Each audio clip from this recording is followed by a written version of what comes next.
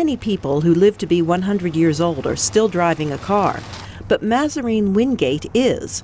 His eyesight is still sharp, and not only that, he holds down a part-time job as a janitor in a post office in the eastern U.S. state of Maryland.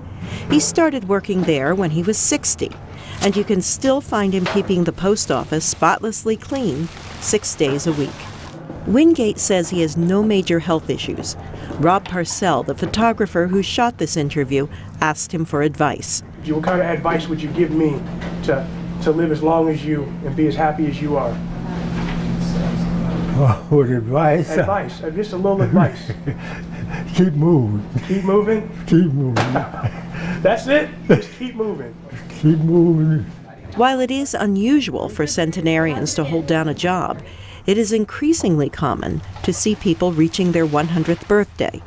Dr. Neil Buckholtz at the National Institute on Aging says long life is a concern for governments the world over. The population, not only in the United States but worldwide, of older people is increasing. And actually the fastest growing group of people in the United States are those people over 85.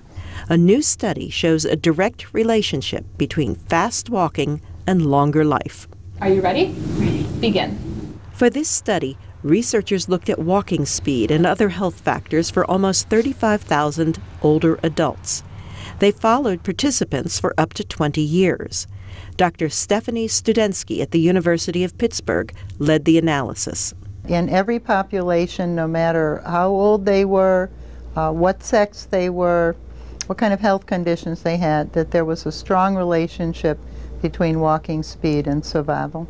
Your walking speed is a very simple reflection of how well many of your body's systems are doing.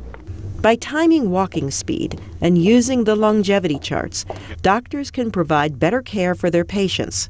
For example, most doctors don't screen for prostate cancer for patients older than 70. But if a man is otherwise healthy and energetic and expected to live at least 10 more years, he might benefit from the screening. For those who are less healthy, doctors could look for ways to improve their health and quality of life.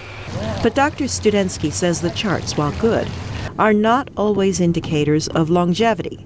Some people in good health just prefer to walk slowly. Carol Pearson, VOA News.